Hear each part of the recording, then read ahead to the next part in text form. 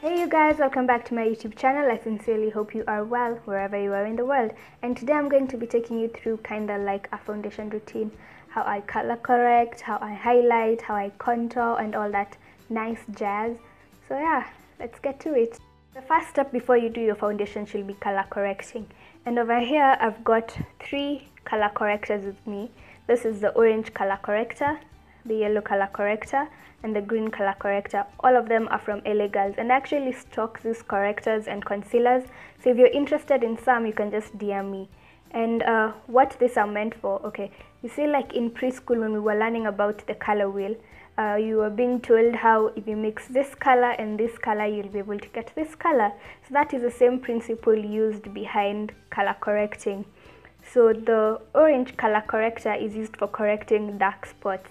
So if you have like some discoloration due to acne scarring, or you have like the dark circles under your eyes, most people also have discoloration around their mouth, that is what you use this for correcting dark spots. The green color corrector is used for correcting redness, and some people usually like redness. Who gets red? Well, you see, like really light-skinned people, sometimes when they get like an imperfection, it will become red, like or when they're in the sun for too long, they get red. So this is what you use to correct the redness. Next is the yellow corrector. And with the yellow corrector, it's essentially meant for brightening the under eye. But sometimes I find a client who is really light. So I will mix these two to get like a peach color so that it can blend better with the skin tone.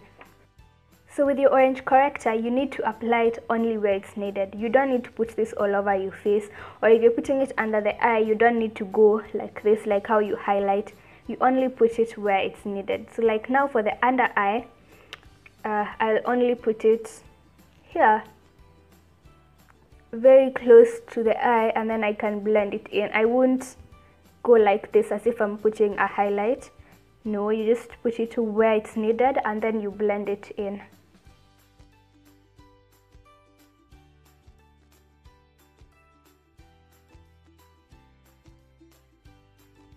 So the reason that I insist that you should only put this concealer where you need it is for blending purposes. You see, like now I don't look orange. I don't look way too orange. Like if I went outside, someone would be like, wait, you have so much orange on your face. I didn't need to put another concealer on top of the corrector to cover it a bit. I just put it where the dark circles were and it cancelled out the dark effect. Also, if you put too much of it, it will show under your foundation, especially if you used foundation that doesn't have too much coverage. It will show, like you'll put on your foundation and then you look orange underneath it, so it will throw off your foundation color and it will look like you picked the wrong shade for your face. So when you're done with color correcting, now we move on to foundation, and there are various different tools that you can use to apply your foundation. You can use a triangular wedge, and these are actually very affordable. Like a pack of this, a huge pack, can be like only $3 on AliExpress. And you can use a beauty blender. This is actually my favorite thing to use to apply foundation. And when you're using your beauty blender, you have to make sure that it's damp, not wet, damp. So you can run it under the sink, then squeeze off all the excess water and then use it on your face. It'll just blend way better than if you use it dry. The next things that you can use are brushes, and here I have 3 foundation brushes. This is the normal foundation brush that I'm sure everyone is familiar with. The problem with using such a foundation brush is it leaves streaks, like because of how it's made. Sometimes it will leave lines on your face, like how you've applied, like you know how you paint and then it leaves those lines. That's what this does sometimes. The next brush I have is a flat top kabuki brush, and this brush is very good to use to people who have a lot of imperfections, because what this does, you don't want to rub when you're using this brush, and use a stippling motion, and when you do this you're pressing the product into your face, and that way it's able to like give more coverage compared to a brush like this one. So remember, if you have a lot of imperfections, invest in a flat top brush. Next I have a round top brush, And this brush, it's pink because I like to use it for blush. I like how it applies blush, but you can also use this to apply your foundation. Today I'm going to use the Black Opal foundation in Truly Topaz, and I'm just going to dab this all over my face. And the problem with Black Opal is it transfers a lot. Like you can hug someone and your face remains on their shirt. So that's the only problem I have with Black Opal, but if you set it well, the transfer is reduced. So I'm going to use this brush, mostly because I'm sure very many people have this foundation brush, so I'm going to use this on my face today.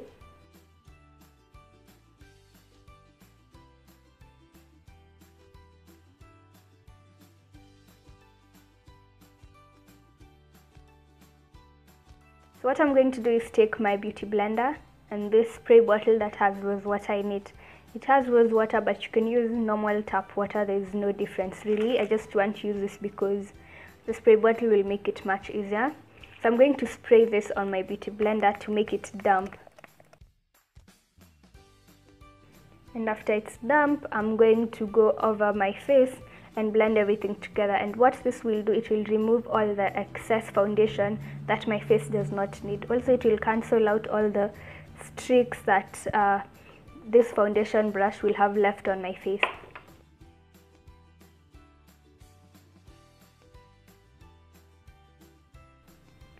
So you see all that excess, that is foundation that my face didn't necessarily need, but it was on there. After foundation, we're going to move on to highlighting. And with highlighting, what I can tell you is that the shade of the highlight that you're going to apply on your face depends on how you're going to set it. For example, if you're going to use your normal face powder to set your highlight, you want to go about 2 shades brighter than your skin tone. And this is why you see like your face powder is like your skin tone. So when you apply your highlight and then you put this face powder on top, it's going to make it darker. So that is why you want to go around 2 shades lighter than your skin tone, so that after you have put on your powder, you get the highlight color that you want. Another way you can set your highlight is using a really light powder to bake your face. Mostly we use translucent powders for this. And with translucent powders, your highlight will become much lighter when you're done setting your face, especially if you're going to bake this and you like to bake for really long minutes and you'll bake for really long minutes, your highlight will become much lighter than how you initially put it. So with this, I'd advise you to go literally just the next color after your foundation. That's the highlight you want to use, because after you set it and then you sit with it for a while for it to bake and get in there, it's going to become lighter after you sweep off all the excess. So today for highlighting, I'm going to use Heavenly Honey, also from Black Opal, and I'm using this color because it is just like literally the next color after my skin tone, and this is because I'm going to bake afterwards. So I'm doing this because after I bake, it will become much lighter, so I don't want it to become like a crazy highlight. So when you're applying your highlight, it's the opposite of how you color correct. You see how with color correct, we go exactly like into the crease of the eye. You don't want to do that when you're highlighting. You want to go like a centimeter below your eye, and that is where we'll start putting the highlight. And this is because if we start putting it from all the way up here, when you go through your daily activities, it's going to start creasing. And the reason that it's going to start creasing is because we applied so much product right there when we didn't need it. So when we're applying this, we're going to go like from around here, and you just want to make that V shape. Yeah, and then when we're blending, we'll blend it upwards towards the eye. When you're highlighting is meant to bring out features on your face. So you highlight the highest points of your face, which is under your eye, the bridge of your nose, your forehead, your chin, and your cupid's bow. So you highlight the points that you want to bring out.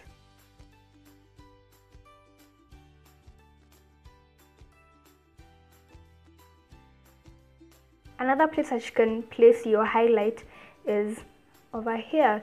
Like you see, naturally your contour will go somewhere like here. See that? There's where your contour is supposed to go. So you want to highlight below the contour, and if you can't find a contour that's your shade, you can also do this and it will look as if you have contoured, and this is called reverse contouring. So you apply a highlight just below where you will apply your contour color, and it will look as if you have contoured.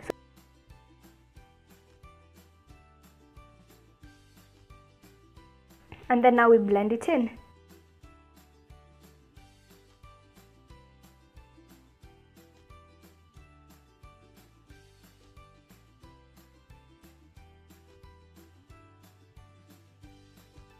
So now that we are done with our blending, we're going to set, and I'm only going to set the areas where I highlighted.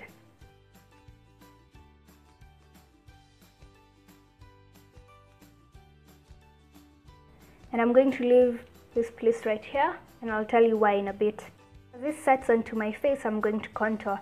But if you do not want to bake, you can just go ahead and sweep this off because it will have already set your highlight. So now I'm going to contour, and I'm going to use Black Opal in Sweet Mocha. So with highlighting, we were bringing out certain points of our face. With contouring, we push them back, we kind of hide them and draw less attention to them. Highlighting, you want people's eyes to land there, there, there, there, bam, bam, bam. So yeah, with contouring, it's for receding the points, and there's no like huge science to contouring according to the shades. Just find a dark enough color that suits your skin tone. And the points that we contour are here below our cheekbone, and you also want to apply it here on your nose and also on your forehead. So on your forehead, this is how it goes. If you have a very big 5 head like mine, you'll apply your contour all the way around like this. But if you have no forehead, you don't want to do this because you'll reduce the no forehead that you already don't have. You want to apply your contour on these points, like you'll only apply it here and here. Another place that you might want to contour is over here on your neck, not down here, but just below here. And you want, and people do this so that you can make yourself look a bit skinnier. So if you feel like you have a fat neck down here, just apply the contour and it will shade off a few extra pounds.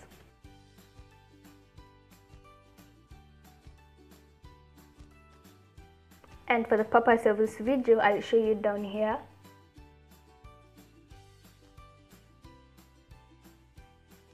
That's it. Now all that's left to do is blending.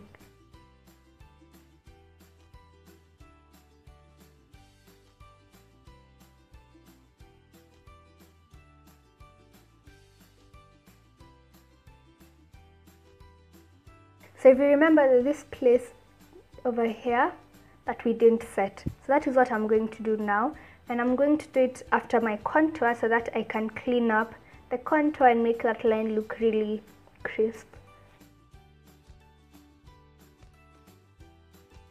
This point is where I do all the cleaning up, so I'll go back to places like here.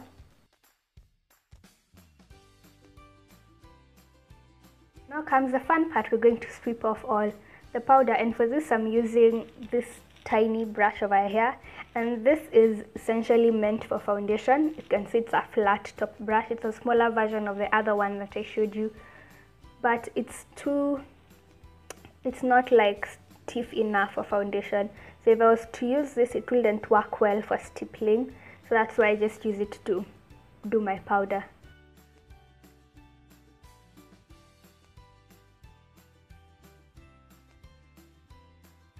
And when you're sweeping off your powder, you want to be very gentle and careful not to move any of the product that we have already worked so hard in setting. So just be gentle and use swiping motions. So as you can see, we look white. Actually a bit too white for my liking, and today I'm looking more white than normal because of all the setting that I did while I was explaining. So that's a point to note. If you bake for way too long, you'll become ashy and white. So that we don't end up on an Instagram meme, this is how you can correct this.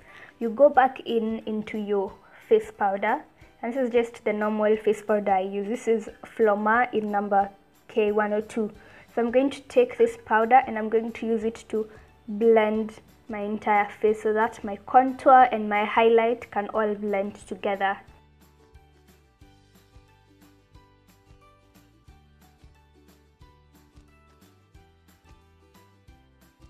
As you can see, now we look a bit more human and less like Casper.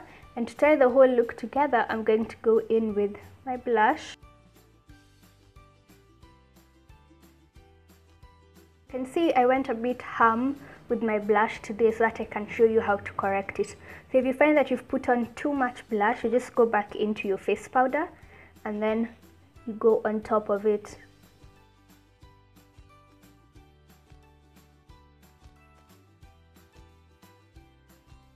And I've just realized that I forgot to mention, you don't always have to contour with a foundation. You can also use a powder. Like Elegals have this contour kit. It has about 8 colors and they're all powders. And the medium to dark ones that I find women of color can get more use out of. So you just use this, and the same points that we contoured, you just go over it with a powder. And a powder will give you a much more natural contour. Now we're going to move on to a different kind of highlighting. Main 2 colors that this comes in is something like this, and this gives you a sort of sun-kissed look, and this other one is sort of whitish and it looks like that. That is the color this will give you. This is actually what I'm going to use today, and this is called a fan brush. The only difference is that mine is meant for painting. Like I went to textbook center, the area for painting, and I picked this up. Another time I didn't pick it up to use it for makeup. I actually wanted to use it for my nail art stuff, but I ended up using it for highlighting my face. So I'm going to go into this highlight here. They actually call it a baked bronzer. I'm going to go into it, dab off the excess, and then so you want to use it just to bring out your cheekbones. You also want to take it down your nose, down the bridge of your nose like that, and up here on the point, and then you go with it on your cupid's bow.